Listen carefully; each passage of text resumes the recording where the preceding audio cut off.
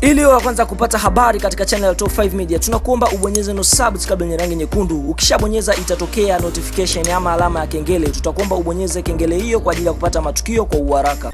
Moja kati ya taarifa mbaya kabisa siku ya leo nikizungumzia tarehe 20 mwezi wa 4 mwaka 2020 ni kuhusiana na kifo cha aliyekuwa askofu wa kanisa la Mlima wa Moto Dr. Getrude Rwakatare ambaye amefariki dunia siku ya leo, lakini pia matatizo ya moyo yakitajwa kama ndio chanzo cha kifo chake. Ni bahati mbaya imetokea asubuhi ya leo saa 11 kasoro.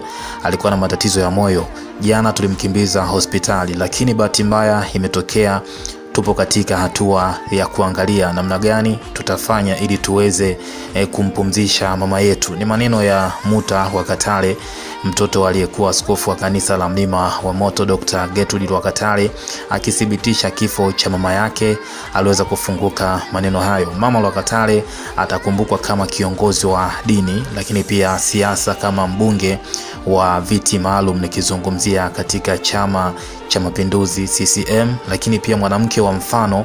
Aliwekeza katika elimu, lakini pia mwaka huu aliweza kujipatia tuzo ya mwanamke wa shoka, na hii yote ni katika kutambua mchango wake kwenye jamii. So hiyo ni taarifa mbaya kabisa ambayo umeweza kutufikia siku ya leo, lakini mara nyingi sana unaambiwa kwamba kifo ni ndoto ambayo kila mwanadamu ataifikia, lakini maneno hayaishigi.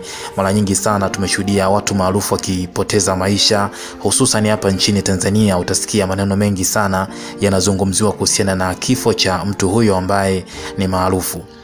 Nikukumbushe kwamba watu maarufu kama marehemu Stephen Kanumba alipofariki dunia, mpaka leo story kubwa ni kuhusiana na Freemason kwamba wanahusika katika kifo cha marehemu Stephen Kanumba.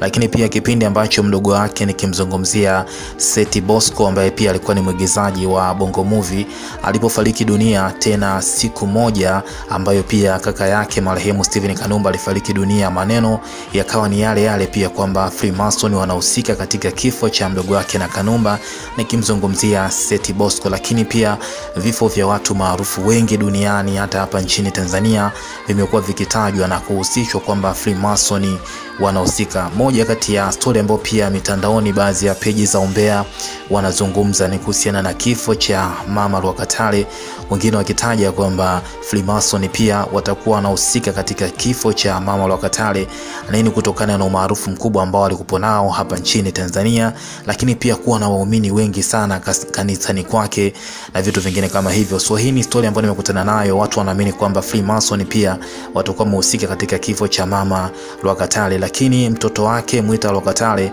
amethibitisha kwamba chanzo cha kifo cha mama yake Getrude Rwakatare ni kwamba alikuwa anasumbuliwa na matatizo ya moyo. Lakini huko mitandaoni maneno ni mengi sana kutokana na umaarufu mkubwa ambao mama Rwakatare alikuwa amejizolea. Wengi wanaamini kwamba umaarufu wake huenda alikuwa anapata nguvu kupitia Freemason. So ni story ambayo nimekutana nayo, nikaona nije nikujuze kuhusiana na hiki ambacho kuna baadhi ya watu wanaamini kwamba Freemason watakuwa wahusika kwa namna moja ama nyingine katika kifo cha mama Getrude Rwakatare ambaye atakumbukwa kwa mengi sana, lakini pia utani wake, maneno mengi sana ambayo pia ameweza kutuletea Tanzania, ukiwepo neno la upepo wa kisulisuli. Nadhani ni moja kati ya video ambayo ili trendi sana akiwa kanisani akiwaita pale mbele waumini ambao wanahitaji kupata wanaume, nikizungumzia wanawake, lakini pia akasema watakuja kwa upepo wa kisulisuli. Moja kati ya kitu ambacho kinazungumziwa sana mpaka siku ya leo na atakumbukwa kwa vitu vingi sana. Kwa hiyo ni story ambayo nawe pia unaweza kujaji maoni yako. Unadhani ni kweli Freemason wana nafasi kubwa katika kifo cha mama Getrude Rwakatare? Tuachie maoni yako hapo chini. Kubwa like, comment na kushare video hii. Bye bye.